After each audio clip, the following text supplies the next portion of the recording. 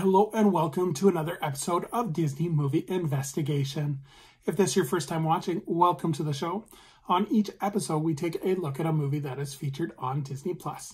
On this episode, we're going back to the 90s as we take a look at Ducktales the Movie, The Legend of the Lost Lamp. And stay tuned for a bonus story as we take a look at the history of the Disney afternoon. And if you are enjoying these videos, I do ask that you please hit that subscribe button. That way you'll be notified with each new video. But for now, sit back and enjoy this episode of Disney Movie Investigation. So like I said, today we are covering Ducktales, the movie, The Legend of the Lost Lamp. This movie was released on August 3rd, 1990, and it was directed by Bob Hathcock. The screenplay was by Alan Burnett, and it is based on the characters from Ducktales, the TV show. The production companies were Walt Disney Pictures, Disney Toon Studios, and Walt Disney Animation France, with it being distributed by Walt Disney Pictures. The budget was $20 million, and it did a box office return of $18.1 million. So in terms of the production, this movie was originally intended to be a 5-part episode series of Ducktales, the TV show. But the initial treatment had the Ducktale characters seeking the Philosopher's Stone, but that was dropped. Flash forward to the success of Who Framed Roger Rabbit, Animation's stationed at the newly formed London Paris studio decided to make Ducktales the Movie a theatrical feature. The Burbank studio would design the characters and storyboards before sending them to Europe to be animated. This would actually be the last Disney animated film to use cell animation. After that, they all went to the Xerox process. And because of the ever-changing script, voice recording took over a year. In addition to 6 months of re-recording, Rip Taylor, who does the voice of the genie, said he had spent 3 6-hour recording sessions recording new lines. In terms of the cast, we have Alan Young, who does the voice of Scrooge McDuck, Russi Taylor, who does the voice of Huey, Dewey, Louie, and Webby, Terrence McGovern, who does the voice of Launchpad McQuack, Richard Lambertini, who does the voice of Dijon, Christopher Lloyd does the voice of Murloc, Rip Taylor does the voice of the Genie, June Foray does the voice of Mrs. Featherby, Chuck McKinnon does the voice of Duckworth, and Joan Gerber as the voice of Mrs. Beakley. In terms of the plot, Scrooge McDuck, his dim-witted pilot Launchpad, and his nephews Huey, Dewey, and Louie, and Webby arrive in Egypt where Scrooge finds the lost treasure of Kali Baba. Unbeknownst to Scrooge, a magic lamp was included inside the treasure, so while the nephews have fun with the genie, they all have no idea that they are being stalked by a powerful, hungry sorcerer named Murloc and his dim-witted thief counterpart, Dijon. So in terms of some trivia, initially this was thought of to be first of a series of movies with multiple sequels being planned, but after the disappointing box office returns, further movies were canceled. In addition, other movies that suffered because of the disappointing box office returns of this movie is there was going to be a Chip and Dale Rescue Rangers movie and a Goof Troop movie, but because of the poor box office returns, the Chip and Dale Rescue Rangers movie was canceled, and the Goof Troop movie was repurposed to become a Goofy movie.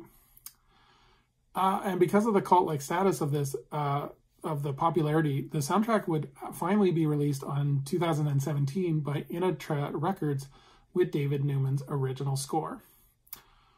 So in terms of recommending the movie, this movie will always hold a special place in my heart as it will always remind me of those good old Disney afternoon days. The movie is pretty simple, and yes, it does feel like an expanded episode of DuckTales, but it does have its charm. The story is interesting, along with great vocal performances from Alan Young, Christopher Lloyd, and Rip Taylor. The movie is a little bit dated, especially the character of Dijon. I don't think that would fly today.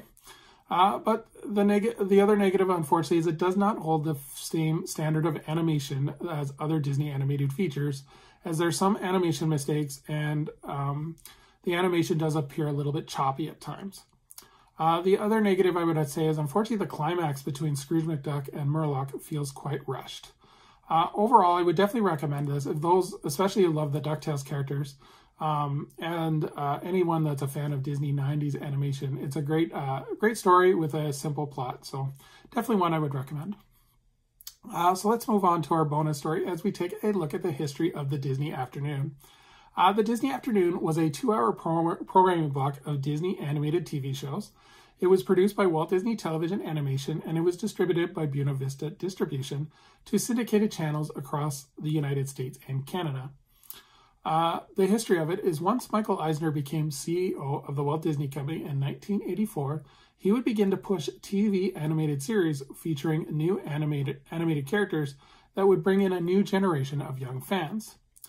Eisner would set up creative meetings with Tad Stones, Jim Morgan, and Gary Geisel to create a kind of some initial pitch of what these shows would be. Initial series that were pitched include a Mickey and the Space Pirates show, a Rescuers-based TV show, and Eisner was the one that pitched a Gummy Bears TV show because his kids were big fans of the Gummy Bears candy. The first 2 shows that were actually put in development would be The Wuzzles and The Adventures of the Gummy Bears, and these would actually be sold to NBC and CBS for their Saturday morning cartoon block. It would be a couple years later where Ducktales would serve as the launching pad for the Disney Afternoon in the fall of 1987, and Chip 'n Dale Rescue Rangers would be added in the fall of 1989. 1 year later, in September of 1990, Gummy Bears and Tailspin would also be added to the Disney Afternoon.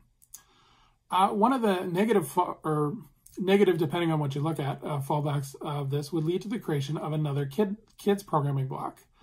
DuckTales originally was being aired on Fox, and Fox executive Barry Diller was furious about the show being pulled to air on syndication, so he would respond by creating Fox Kids in retaliation.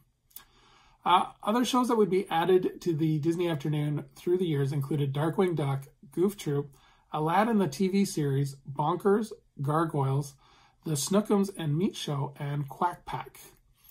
The show lasted for a couple of years, but in August of 1996, in response to declining business due to competition from Fox, Cartoon Network, and Nickelodeon, Disney established a partnership with Kellogg's to become a sponsor and to purchase dedicated advertising inventory. This was internally known as the Disney-Kellogg Alliance. In 1997, the Disney Afternoon was disbanded, with Gargoyles moving to the Disney Channel and 101 Dalmatians, the series, being moved to ABC one Saturday morning. So it lasted about a good 7 to 10 years. In terms of the legacy of the Disney Afternoon, the Disney Afternoon was so popular that it actually expanded to other areas within the Disney company. Comic book strips based on the series would be featured in the Disney Adventures magazine, and characters from many of the shows would be featured in the Disney parks. The temporary land, Mickey's Birthday Land, which would later become Disney's Toontown, the Disney Afternoon characters would be featured in a daily show in 1990 called Mickey's Magical TV World, as well as a temporary attraction in Fantasyland would be created called the Disney Afternoon Avenue. And this was quite a big setup because guests would actually have a map passport of Disney Afternoon Avenue and stamped at places such as Scrooge's Vault and Duckburg City Hall, as well as there were several interactive features. They could visit Baloo, the star of Tailspin, in his dressing room. They could take the motorboat cruise to Gummy Glen and learn how gummy berry juice is made. They could take a spin on the Rescue Rangers Raceway, and this was the Fantasyland Autopia, as well as they could enjoy refreshments such as frozen gummy berry juice.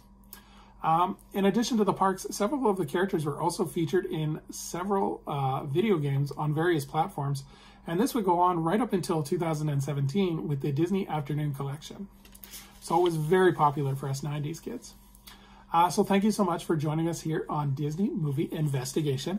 I would invite anyone to please leave a comment of what they think of Ducktales the Movie, The Treasure of the Lost Lamb, as well as what was your favorite movie of the Disney Afternoon. So as we look forward to our next episode, we're going to go kind of in more of a serious direction as we take a look at a documentary, Aftershock. And stay tuned for our bonus story as we take a look at the defunct Wonders of Life Pavilion in Epcot. So until next time, I hope you have a magical day, and we will see you real soon.